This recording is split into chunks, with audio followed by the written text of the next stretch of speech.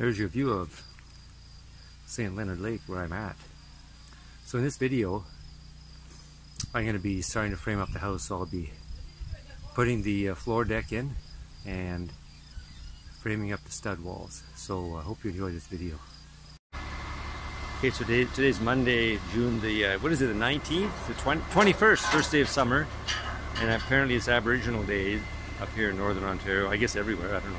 So today, the building inspector came and passed our foundation. So he says now we can backfill. So we're starting to frame up the bearing wall inside the basement. And the trusses showed up. So a fellow here, a very friendly fellow here from the Sioux, brought the trusses, and we're going to watch him unload that and then get back to work.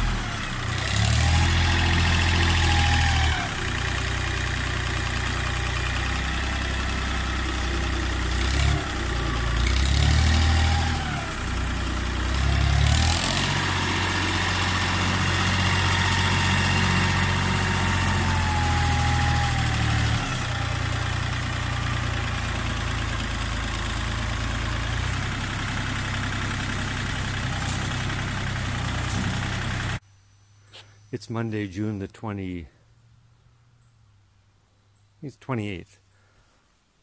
and I thought I'd just bring you up to date on some of the latest things here. So here's our foundation wall waterproofing system. So we have some of the plaster here sticking above, and then we have our membrane, the Delta membrane, dimple wrap, whatever you want to call it. It's and the finished trim piece, which is supposed to stop dirt from getting down in there afterwards. It goes all the way down, and it actually extends over the footing. So it comes down to the footing, there's a bit of a cove of plaster, and it extends out past, right onto where the weeping tile would be. And then we completely covered that with gravel. So we covered it with pea stone, which the aggregate company told me to use, but then the building inspector said no, you're supposed to use 3/4 inch clear gravel. So, but he said don't worry about it, we're not going to make you change it. So that's nice that they did that. So the foundation is done. We've been backfilling with my little Ford 1710. It's kind of a long process. I've just been working on that for an hour or so at the end of each day, gradually getting there. So, and now we've been working on the floor. So here we can see how I've been fastening the plate. First we have our gasket, our sill gasket, and then the plate with my anchor bolts. So I had to measure them and then bring the plate right to the inside of the block wall, flush with it. That's how we do that. And then once I get the sill plate all on, then I put rim joist. So that's a rim joist right there. Put that all the way along on top of the plate, toenail it on, and then I nail the 2x10 floor joist to that. Let's take a closer look at some of the details. So here's Junior running the chop saw. She's cutting bracing for the floor joists.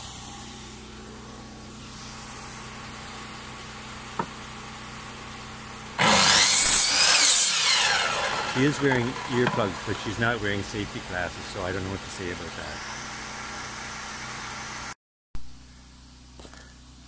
I'm in the basement. I've been doing a bit of framing, so I'll show you some of the details from down here. So there's the beam. That was a bit tricky. This side, we put the post and strapped it against that stud wall that the bearing wall that I already had. So that wasn't bad. I have to some anchors on that bottom piece yet, and I got to drill that, put a few screws through to hold that top plate onto the bottom of the beam. And I've got that top plate of lumber there, the 2x6, it's screwed to that beam in a few spots, and then I just lay my 2x6 or 2x10 floor joist on top of that. This one here is sort of floating in the middle of nowhere, so we got it cross braced, and it's sitting, you know, on the pad. And I tap conned a piece of lumber there temporarily to just so we can brace up that post and get it there nice and plumb and hold up the beam. So now that the floor joists are on there, it's really solid. I can take those braces off. It's not going anywhere. So here I've got with my stairwell. So I doubled up this floor joist here, doubled up that floor joist, and then ended my floor joists against that rim, I should say. So I doubled them up, and then I'm going to put joist hangers on the outside here to on each one of these floor joists that butt up against that header. We'll call that a header. So over here I'll show you how that works.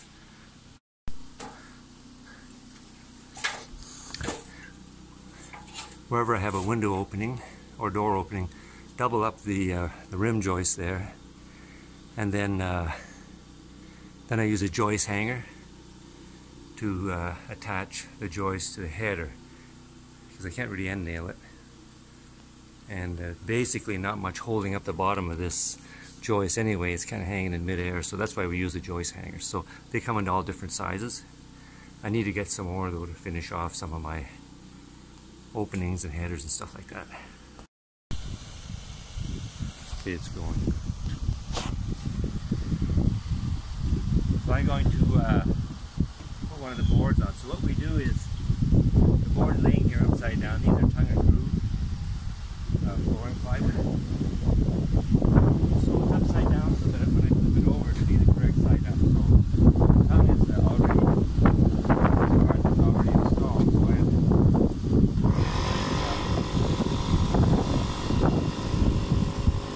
line up. And I just hold it in place with my foot while I drop it. And you have to slide it back in.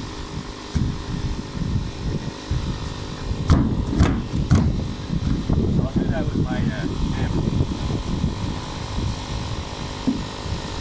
28-pound hammer.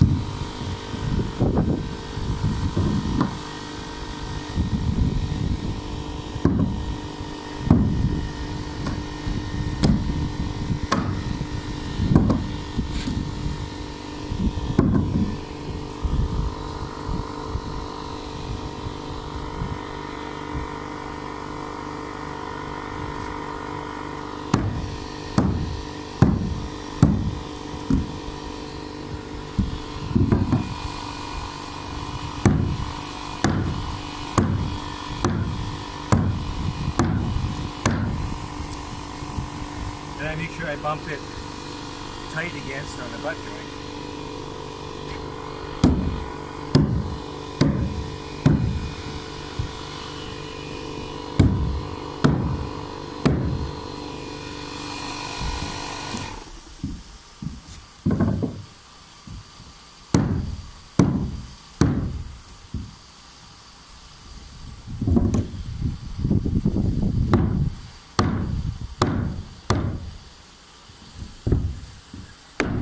so it's in. So try to line it up so that this joint is lined up good, so that the next sheet that goes on will fit on nice and flush. So I got a nice tight joint here on the plywood. Normally it takes two of us. Junior will stand on the board to line it up, the plywood sheet to line it up so it goes in the groove easier, but she was doing the filming this time. So now I have to nail this plywood down. I'll show you a trick for doing that just a minute. So I start at the edge of the plywood and I mark my 16-inch centers, because these floor joists are kind of, you know, they're twisted and warped a bit, and so I want to nail them on 16. So I have to mark that out. I'm doing that right now, 16-inch centers. Some of them are good, some of them obviously not so good. So take a look. Huh? So take a look at this one here. I'll show you. See, I got my 16-inch center there, but obviously this floor joist needs to be moved over a bit so that it lines up. Same with that one. Same with that one. This one looks pretty good. So I just have to move them over with the hammer as I'm nailing them to make sure they're on the 16. So let's do that right now. So I'm going to be adjusting these floor joists to be on 16-inch center as I'm nailing them. So let me just see how obstinate this thing can be. So I'll just move that over.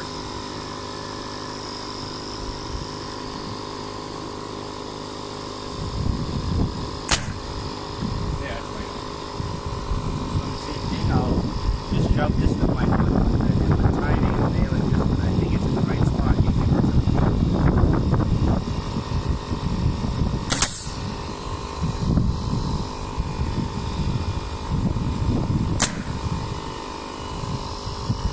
This one was already good. So there, that's how we get our first row of nails in. Put the rest in.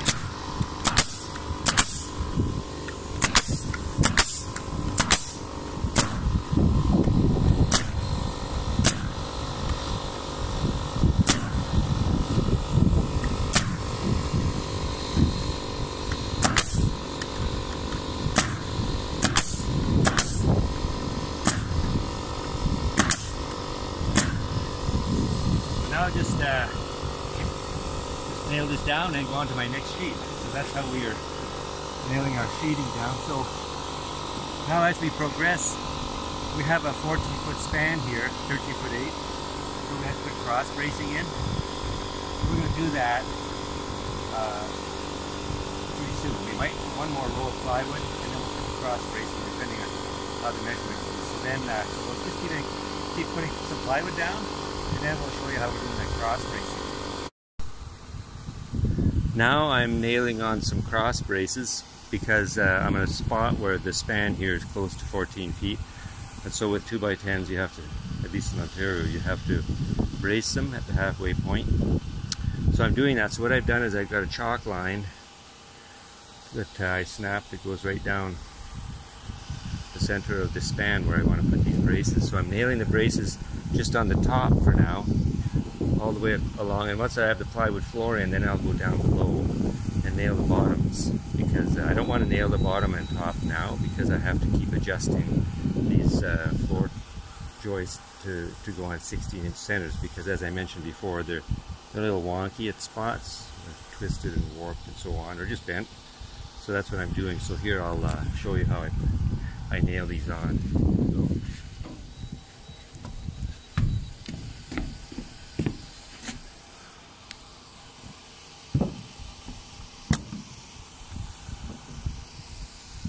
whoa.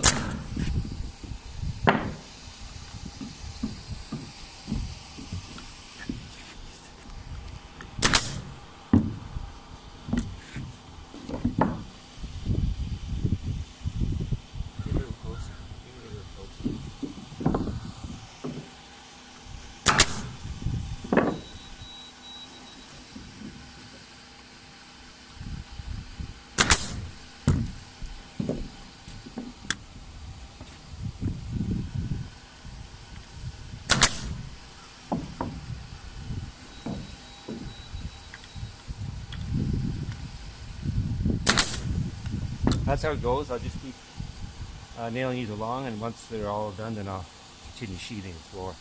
Okay. You can stop.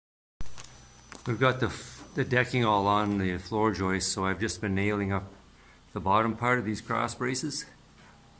And whoa, I almost fell. Okay, now I'll show you how I do that, a little video here. So I'm just using a little step stool and just pushing the bottom of the brace up tight against the floor joist and nailing it in. I'm using a 2.5 inch nail.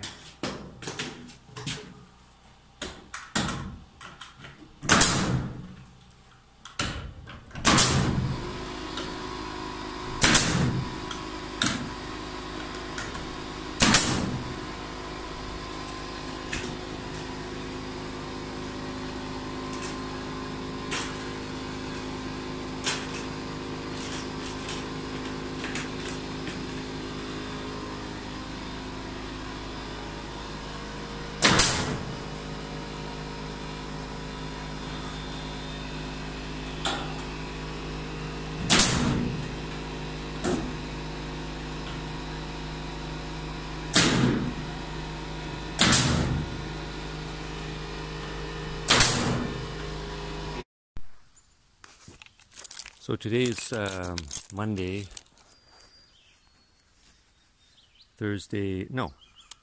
Monday, July. I think it's July 5th or 6th.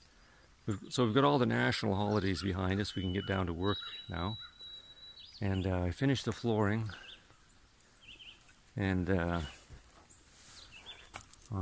just on Friday of last week. So that's pretty cool.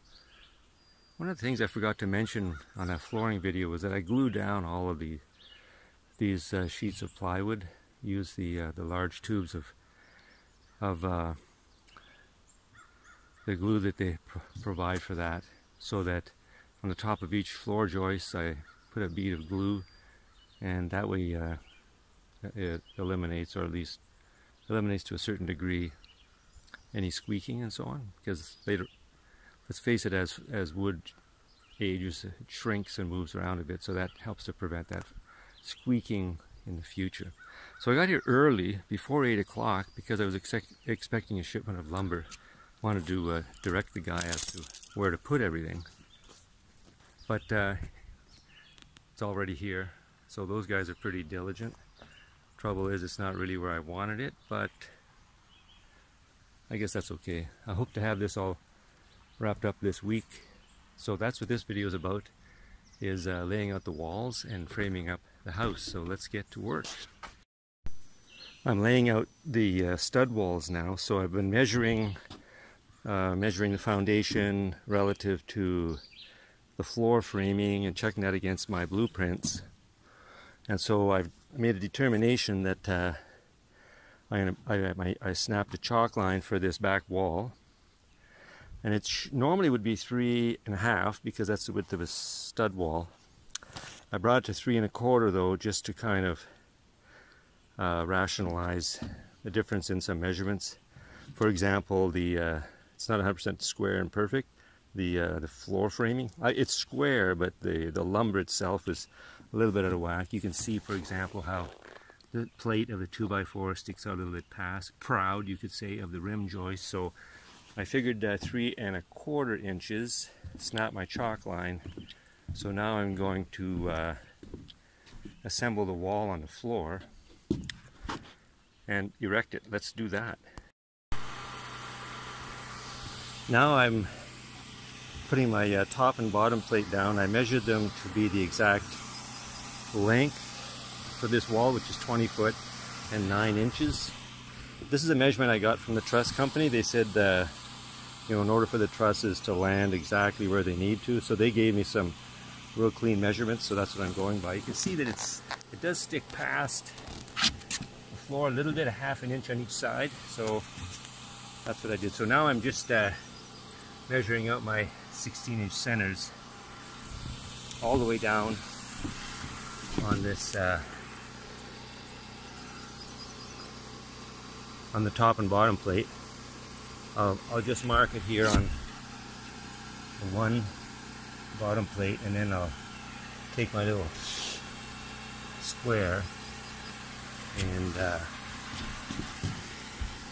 transfer that mark across to the top plate. And so I'll do that, and then what I have to do is locate my window. I have a window in this wall, so I'll locate where that's going to be because we have to frame that in too at the same time. I've marked out where all my studs go along the top and bottom plate. And here I put a measurement for a stud wall because this is going to be a bathroom and it's going to be 5 feet wide. I'll probably make it 5.5 inches just for some wiggle room, but that's at the 5 foot mark right there. And then this part's the bed or a closet, so 2 feet over I marked out another where a stud wall is going to go, and that way I could find the center of the actual bedroom. So I did that.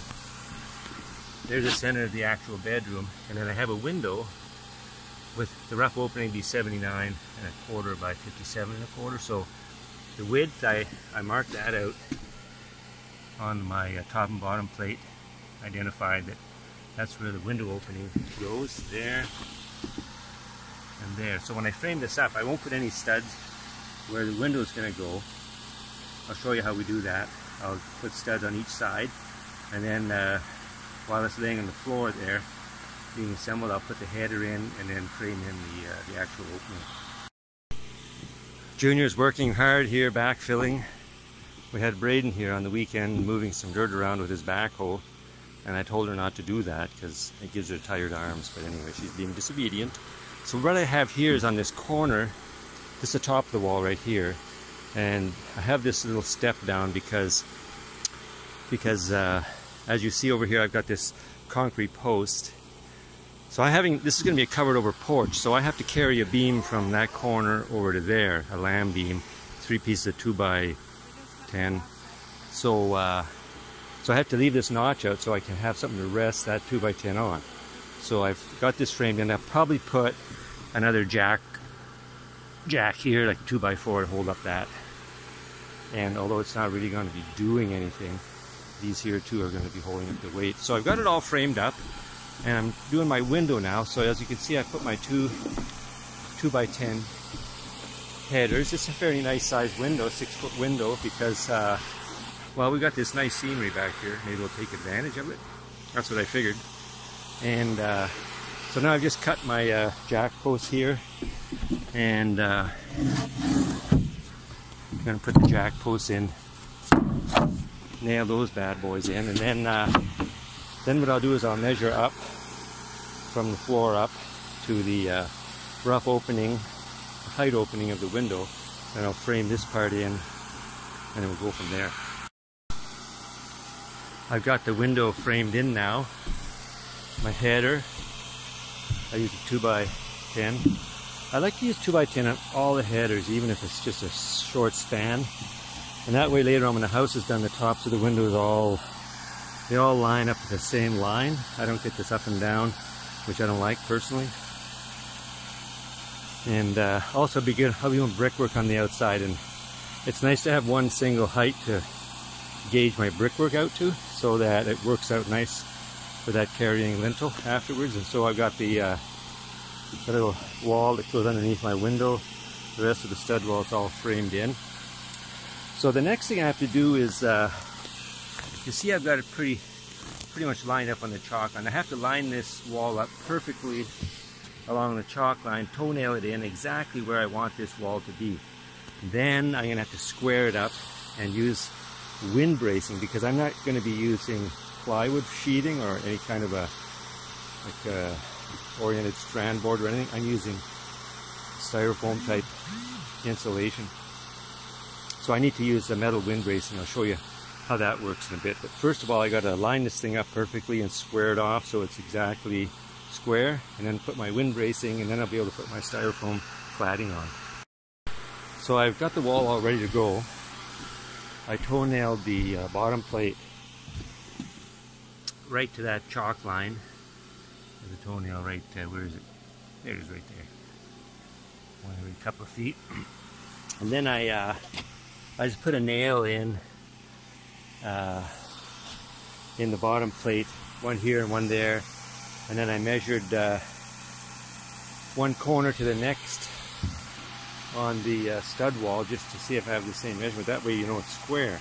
And then I did a 3, 4, 5 sort of formula. I actually did 8 along the bottom, 6 up here, and then 10 across for the hypotenuse, and it's square. It says it's square. So now I'm going to put the wind bracing on. So I got my piece of wind bracing and I just laid it on there on the stud wall, so that'll go on the outside. And so I'll just mark that, like I'll just mark this with a pencil all the way down, and then I'll run my skill saw along there at a fairly short depth, 1/2 inch or so.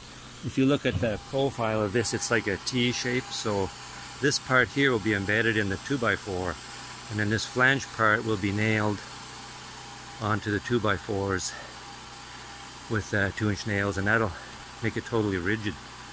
So that's what I do instead of, that's what you have to do if you're not going to use plywood or something like that. But right now it's starting to rain out, so I've got my things covered up and I'm going to run away. I marked the 2x4s with this wind bracing lying upside down on the stud wall, and I'll show you now. I ran my skill saw just along those marks that I made, nice fine cut. So now I'm just pounding the wind brace into that slot, and so it's a nice tight fit. That's kind of key to its strength. See that? See, pound it in real nice. Pound this. And that's just one width of the saw blade. Nice tight fit.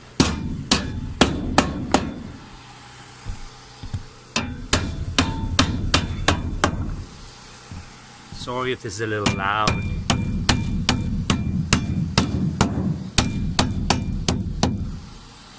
Now this can be left hanging over because it's going to overlap that edge of the plywood floor anyway.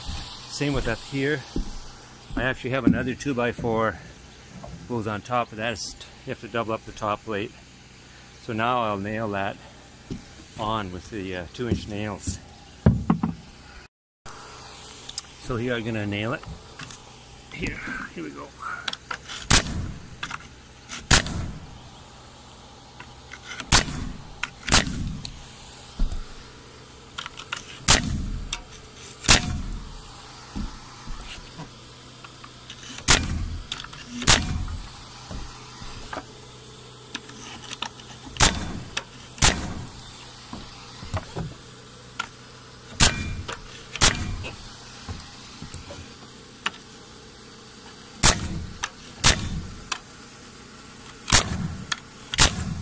And now I'll, this end I got the window opening, but I'll cut a couple of pieces so that I have some wind bracing in here too, on that other corner.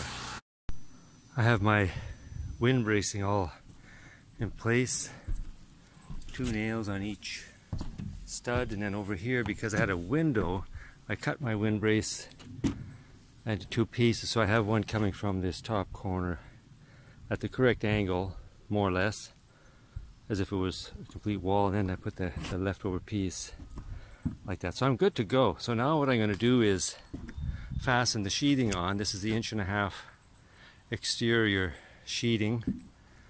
Now some folks, they would put the walls all up and then go around afterwards, put the sheathing on. That's probably a better way of doing it, but it's really time consuming. You have to use ladders and scaffolding, and this way I can put the insulation board on easily and then tip the wall up with that already on. The thing is, when I put the insulation board on, it's an 8-foot insulation board, but my walls are going to be more than 8 feet, obviously, because I have this rim joist here that I have to cover. So I'm going to measure that. That should be 9.5 plus 1.5 is 11.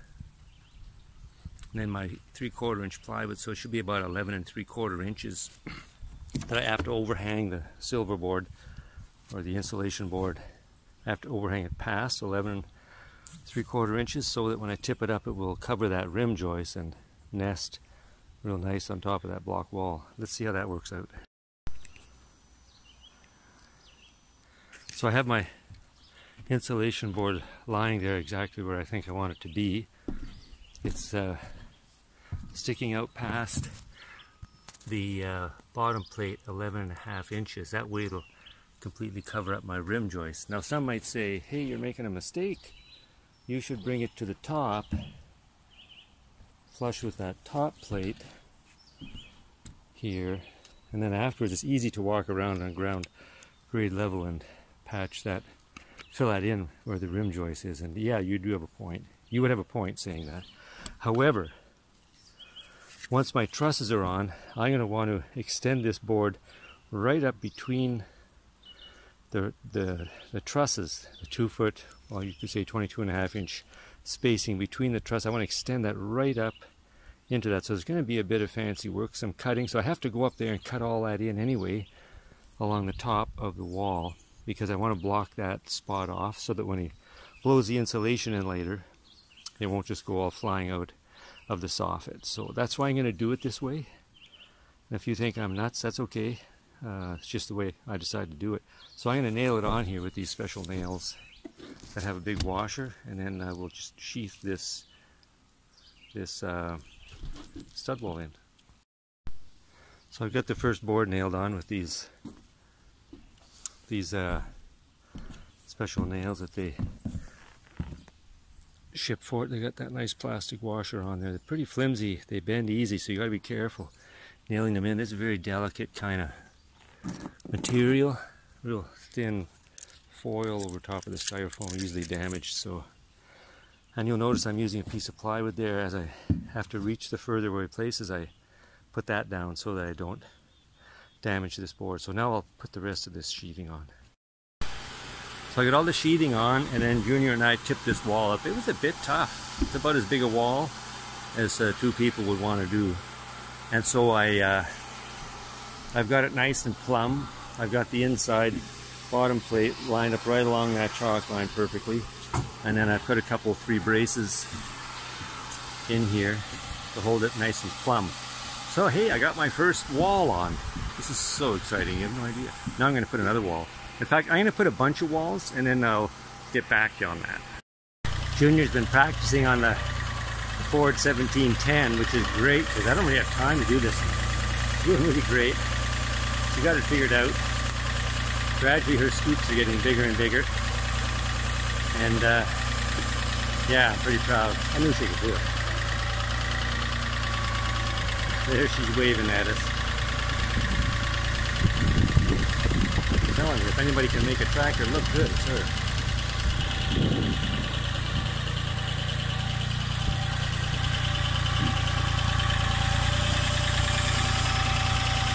She's a bit leery about coming real close to the foundation, but as time goes on, she'll get a little bit more careless, like I have been.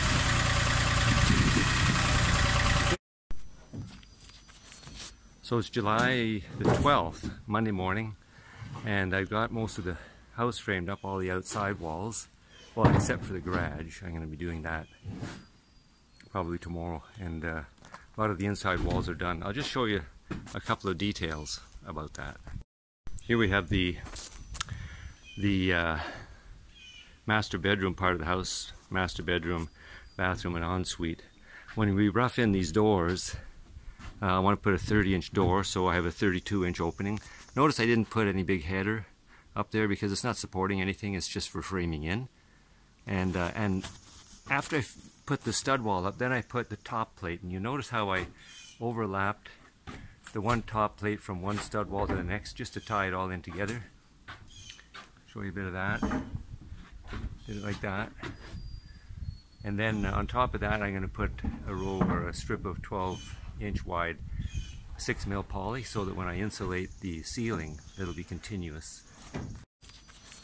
So it's July the 12th, Monday morning, and I've got most of the house framed up, all the outside walls, well, except for the garage. I'm going to be doing that probably tomorrow, and a lot of the inside walls are done. I'll just show you a couple of details about that. Here we have the master bedroom part of the house, master bedroom, bathroom, and ensuite.